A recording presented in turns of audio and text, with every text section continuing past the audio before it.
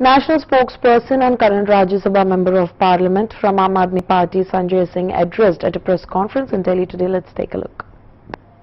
उसी बात को दोहराऊंगा कि भारतीय जनता पार्टी की दलित विरोधी मानसिकता तो दर्शाता है कि सरकार के एक मंत्री ने डीडीए के उपाध्यक्ष से लेकर प्रधानमंत्री से लेकर शहरी विकास मंत्री सबको पत्र लिखा। हमारे मुख्यमंत्री जी ने पत्र लिखा, अरविंद केजरीवाल जी ने, लेकिन किसी का आज तक कोई जवाब नहीं मिला।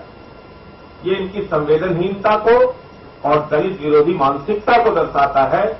एक तरफ तुम कहते हो बाबर ने राम के मंदिर को तोड़ा, बाबर ने राम के मंदिर को तोड़ा।